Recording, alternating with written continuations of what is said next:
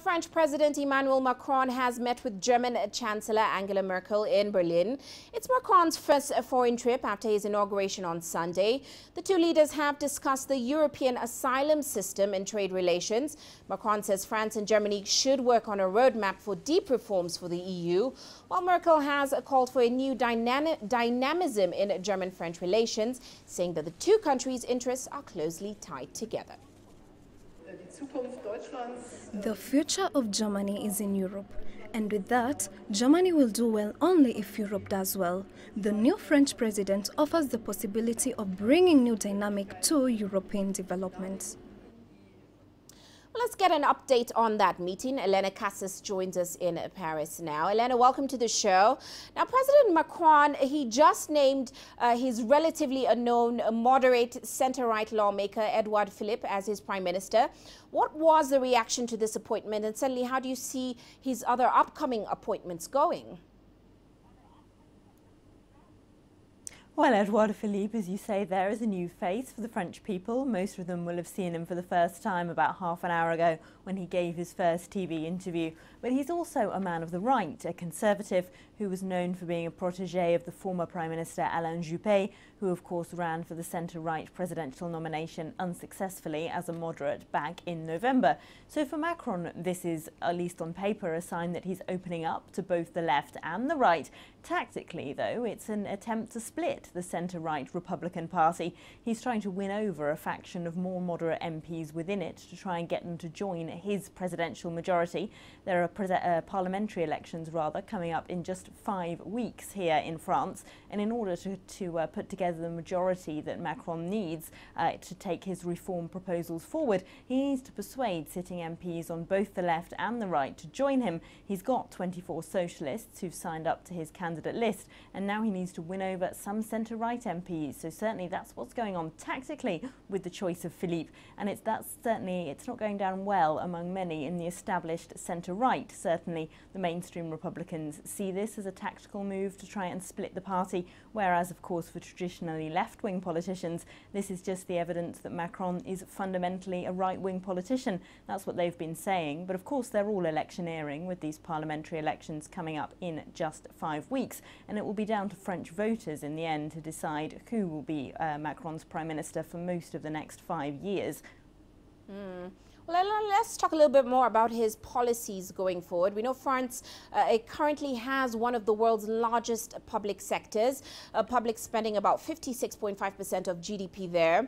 Now, as cutting that spending bill becomes more urgent for the country, how does he plan to do this while reduce taxes, especially given the fact that he's talking about cutting taxes for corporations?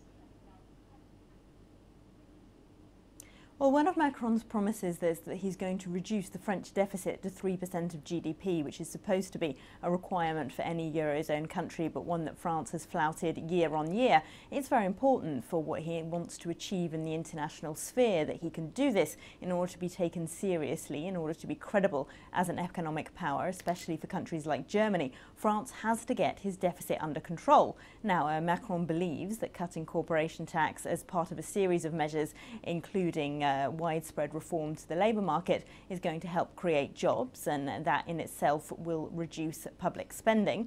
He also plans, of course, to cut some public sector jobs, which is likely to be very controversial, and much of this reform will have to be forced through against what's very likely to be widespread support from the unions, widespread opposition rather from the unions, probably in the form of street demonstrations. So really Macron's honeymoon, if he wants to push through these quite controversial reforms, is likely to be very short. Now, Macron has also argued quite passionately for European integration and certainly for France to stay in the EU region. However, he has talked about reforming the bloc. Now, he did meet Germany's Chancellor Angela Merkel today. She has advised him in the past not to push too hard for radical reforms. Can you tell us a little bit more about what the discussion was around this at their meeting today? Well, Macron is passionately pro-European, and part of his electoral manifesto was that he wanted more Eurozone governance. He wants to create a finance minister for the Eurozone, and he wants it to be able to raise its own finance through some form of taxation, which it can then invest in public and private sector projects. Now, he's not the first French president to propose this kind of thing, and it has been rejected by German governments repeatedly in recent decades, because for the Germans, who tend to be a little bit more thrifty, it's just an excuse for the French to spend more public money, in this case other people's. Everything to do with common Eurozone governance sounds in Berlin a lot like the mutualisation of the debts and financial obligations of what Germans consider the Eurozone's more spendthrift countries.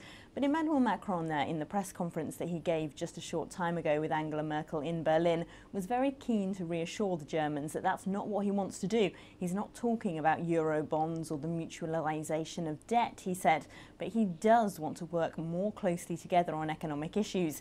He knows, though, that now is not the time to move forward with that. Germany itself has elections on the 24th of September, and so Macron will need to know what German government he's working with before he can push forward with far-ranging Eurozone reform.